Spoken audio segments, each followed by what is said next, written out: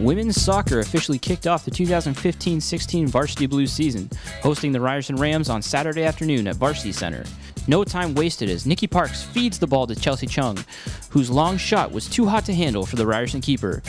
The Blues were up 1-0 in the first minute. The Rams evened the score 3 minutes later when Heather Brown headed a corner kick into the net. That didn't last long though, as Natasha Clausio's cross and a beautiful touch by Chelsea Chung set up Nikki Parks for the goal, 2-1 Toronto in the 20th minute.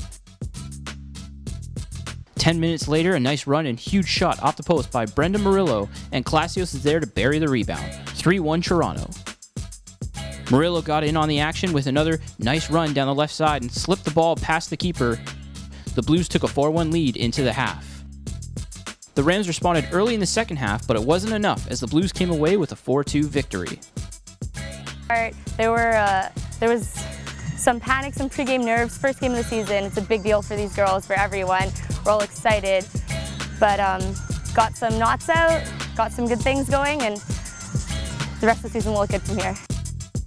It really pumped us up, and just we're all hyped before the game, and we've been working so hard, and it showed what we've been working, and it just showed that we're coming out here ready to do what we have to do to get the 3 points.